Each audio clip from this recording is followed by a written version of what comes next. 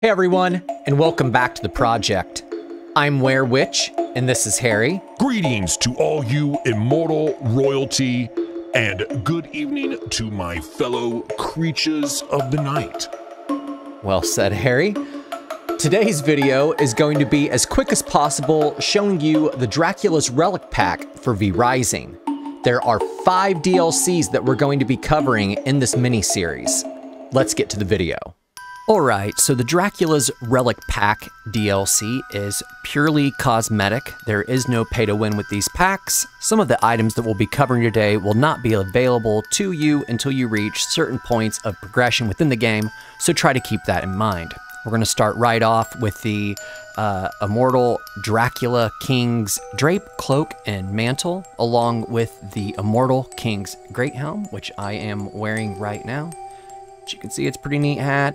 It's alright, it's not my favorite, but if you're in that sort of thing, you like the gold, black, red design, this is definitely the pack you're looking for.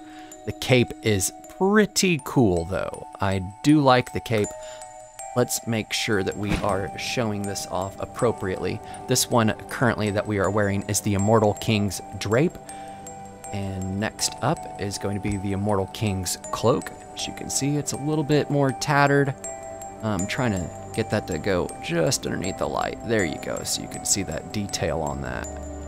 Pretty cool.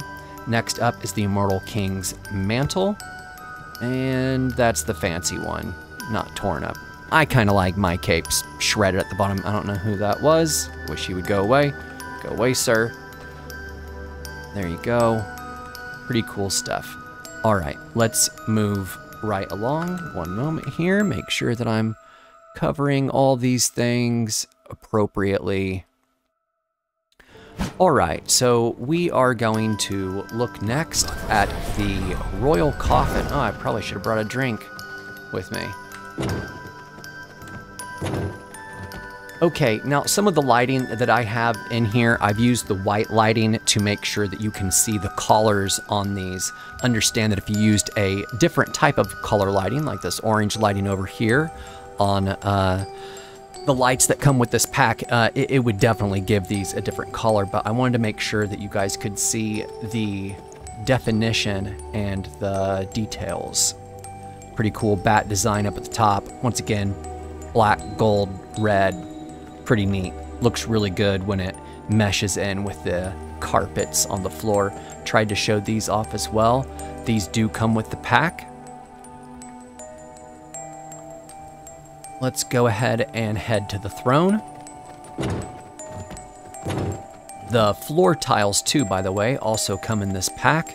These are the royal pattern stone floors. They're pretty neat. I like them. They've got the gold accent along the outside. I use these a lot. I think they're a good looking one. This is the throne. I did my best to get it lit up, but there is a bat up here that you can see, hopefully. Yeah, I'm looking over. Yeah, you guys can see that.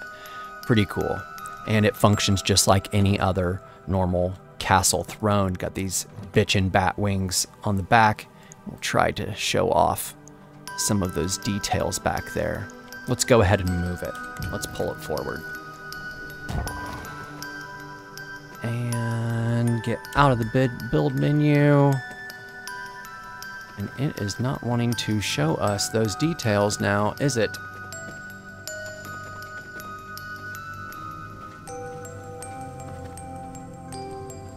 Let's see if we can shift it again. There we go, it's almost better. Well, I've got it highlighted. We'll stick in the build menu so we can make sure that you can see those details. I'm gonna do my best not to hover onto it.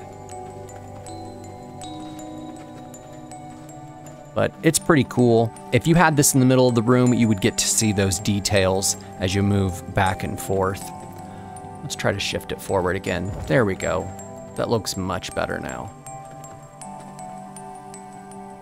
Let's go ahead and try to move that lighting to work with this as well.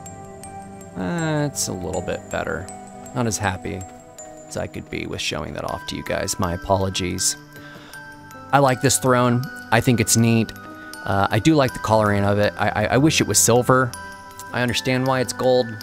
but I do wish that it was silver. This is not my favorite pack. Here are the stained glass windows. There are 2 variants of this, and they just flip-flop the colors. They are very cool. Sadly, though, I do not use them very often. I'm not a big fan of gold. I think that's my problem with them. And I made sure to use the white lighting over here as well, so you could see those colors. And then here is the other version over here. As you can see, they're just flip-flopped. Red at the top, black at the top. Very cool stuff. Okay, so we already went over the royal carpets. Here they are. Let's go ahead and zoom in a little bit so you can see those textures. They're pretty cool. I like those. Now, this is the exterior royal walls wallpaper, and also the pillars change on these because they're like something different, right? So you've got, this is your interior, which is really cool. It's got like this gold gilding that comes up at the bottom, and over here it's the same gilding again, except it's like silver. You know, one's for exterior, one's for interior. I use this on damn near every single one of my castles, except when I'm showing them off inside of these DLC packs. I love this. I think it just looks so much better than the default. The black looks awesome. The black gray outlines. That made this pack alone for me worth it. And I think I got it real cheap. There was some deal on it when it first came out. But that is that. And then let's see if we've got a spot where it shows the pillar. And if it doesn't show, I will fix it. Oh, I think that is the pillar right there. Not the best lighting outside here. Is there something we can slap on there real fast to show you guys? Let's do that. Let's grab one of these. Let's do it in white. There you go. And we'll zoom in on that. I think the design is sick. I just am in love with the exterior wallpaper out of this pack. I think it's really, really cool. Okay, let's move on. Nothing me drooling over that.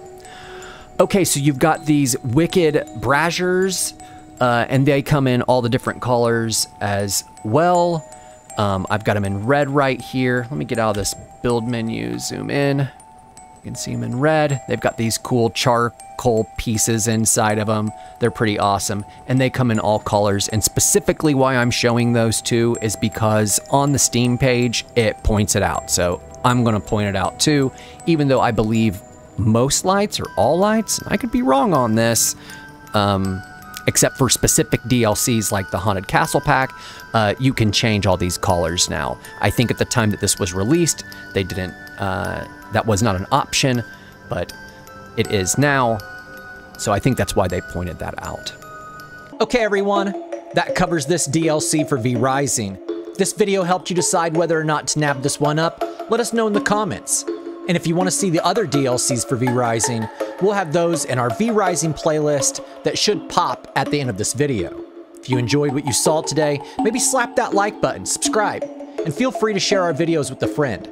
That stuff helps us out more than we could ever thank you for.